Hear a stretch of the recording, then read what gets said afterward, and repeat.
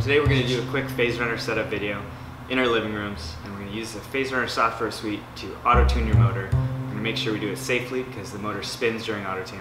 And by the end of this video, hopefully you'll have your Phaserunner set up with your motor. The first thing we're going to do is download the Phaserunner software suite. So we're going to navigate to ebikes.ca, product info, clicking on the Phaserunner, and we're going to grab the software suite for Windows. Now start a download. Once that's finished, we just run the self-extractor.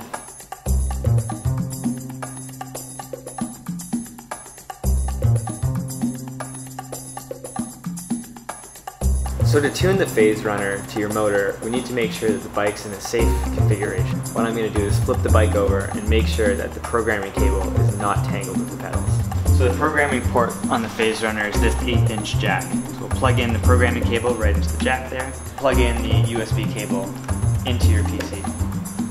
Once you've got the USB cable installed successfully and plugged into your controller, with the controller turned on, you should see on the Phaserunner suite that a COM port appears at the top and that the controller is connected. There's a button right here that says Autotune. We're going to click that, and it has kind of a basic setup wizard to go through each of the steps required to tune the motor controller to the motor. The first thing it's asking for is kV constant, which is RPMs per volt of the motor, is how fast it's going to spin, and the correct number of pole pairs for the motor. And that's very important. You can go to the ebikes.ca website and go to that motor, and it will tell you what number of pole pairs are in the extra settings on the website. So this is 3005 rear cassette motor. I scroll here, there's a specifications tab, and it says right here motor kV and RPM per volt is 11.1, magnetic pole pairs here is 23. So we're going to enter that information into the Phaserunner suite. 11 and 23, and then we're going to press the launch static test button. And what you'll notice on the motor is that it will start to twitch and make a buzzing noise, and it'll do that 3 times.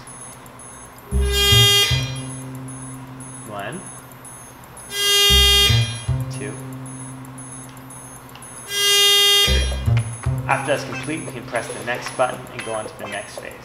Now you can see there's a warning here. It requires to spin the motor for at least 15 seconds, and it's not possible to pause it during that test. So you should not be doing this test with the wheel on the ground in any way. Have it either in a bike stand or upside down as we have it here in the living room. And it should start spinning the wheel this time.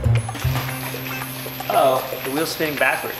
So you can see here that because the cranks are turning as well, that means that the wheel's spinning backwards. There's a small checkbox here on the software that says flip motor spin direction on next auto-tuning. So I've done that, pressed the button, I've launched the spinning test again, and we should see that the motor spins in the correct direction this time. Perfect.